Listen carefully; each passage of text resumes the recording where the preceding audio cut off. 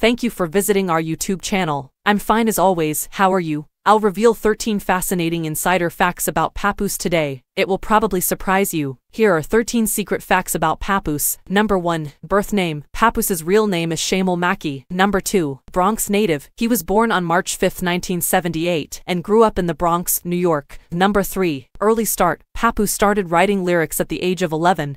Displaying an early interest in music. Number 4. Mixtape success. He gained popularity through a series of mixtapes, earning him the title Mixtape King. Number 5. Educated rapper. Papoose attended DeWitt Clinton High School in the Bronx, balancing education with his passion for music. Number 6. Debut album delay. His debut studio album, The Nasirma Dream, faced multiple delays before its official release in 2013. Number 7. Marriage to Ramai Ma. Papoose and Ramai Ma got married in 2008 while she was serving time in prison.